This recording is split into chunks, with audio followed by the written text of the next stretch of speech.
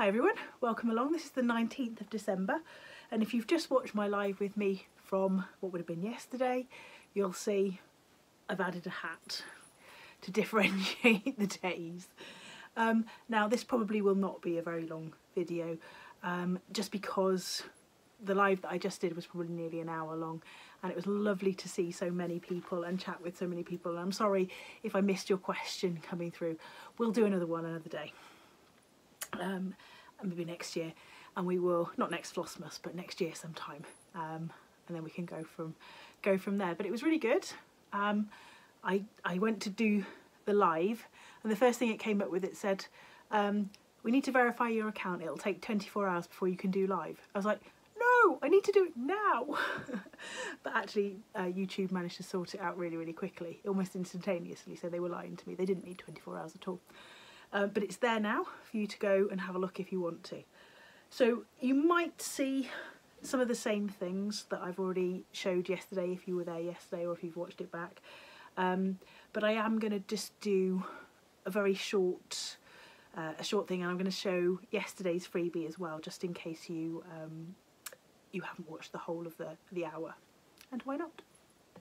So we'll start off with the House for Captured Children. Number 19. Number 19 is the big kind of balcony. So let's see. It takes a while to get your eye in. Oh, she's got a couple of toys. Oh, she's getting something out of her stocking. She's got a fancy cardigan on. It's quite a posh home for captured children. They're getting stockings and things in their stockings. She looks positively joyful skipping along there. Although she does look like she's about to fall out of the window, if you put the two things together. So there we go. There's the House for Captured Children. The stitching that I showed was very briefly my Prairie Schooler Weatherwise, which, for those of you who remember me talking about the green, I was a bit concerned about the green. The green, now that I've added in some of the other colours, is looking fine. I think it will be fine. It looked really dark when I first did it, but I think it'll be fine now. And this is on Fabrics by Crafty Kate. This was the November one, and I just thought it was like the perfect kind of colourways for this particular piece. And I'm hoping that I'll be able to get both of them on there. I don't think I'll get the two smaller ones on. I'm not sure they'll fit. But I'm hoping to get both the bigger ones on. And I've also been stitching on my Luca S stocking. If only I knew where I put it. There it is. We had quite a lot of samplers out in the live, so they're all still littering the floor. So this is my stocking I'm stitching,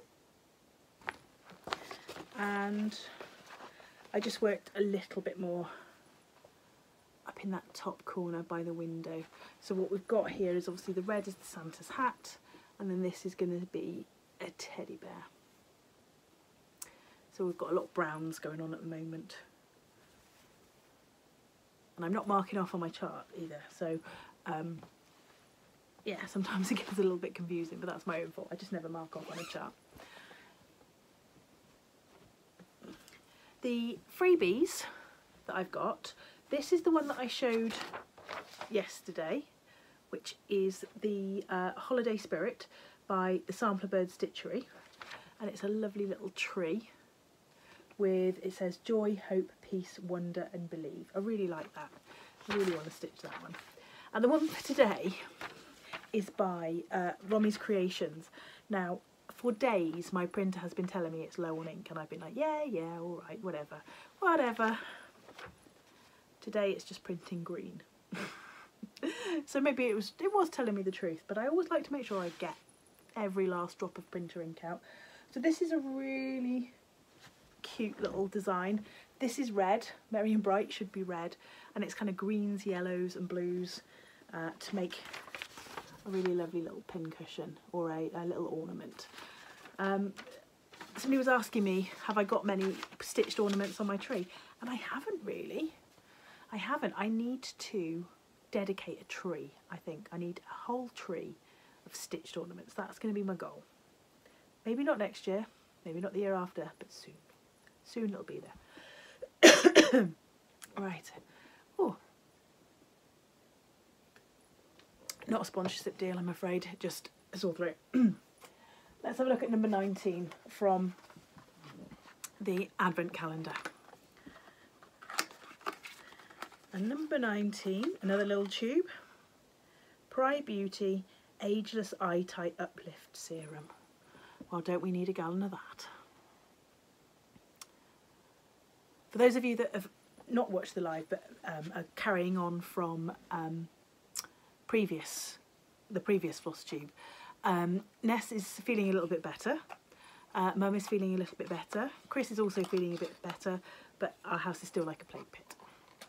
I've woken up this morning with another bit of a sore throat. I thought I was through it, having had like the flu after half term and then the coughing, and I was like, oh, not again, not again. So I'm on the vitamin C, the fresh fruit and vegetables, trying to hold it off. But that looks like we could still do with a gallon of that.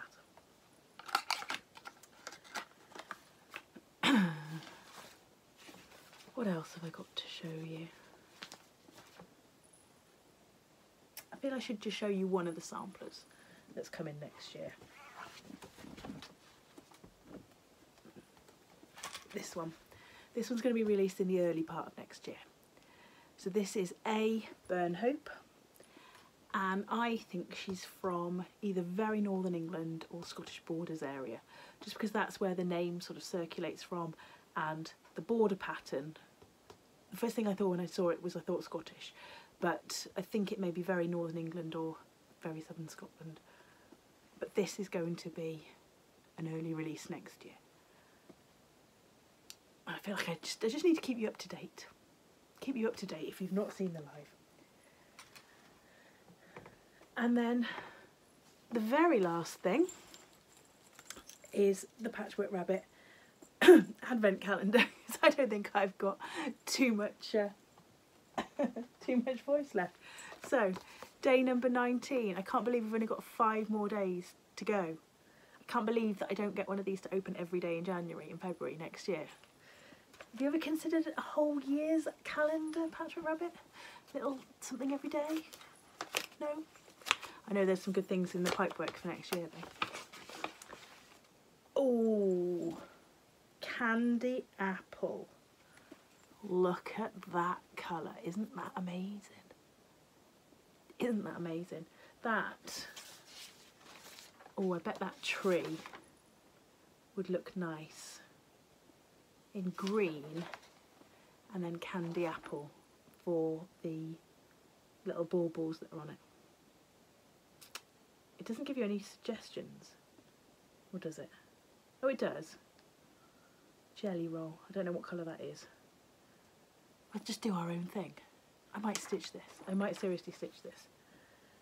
Oh, the other thing I forgot. I have got a finish. Now, where is the little critter? There it is.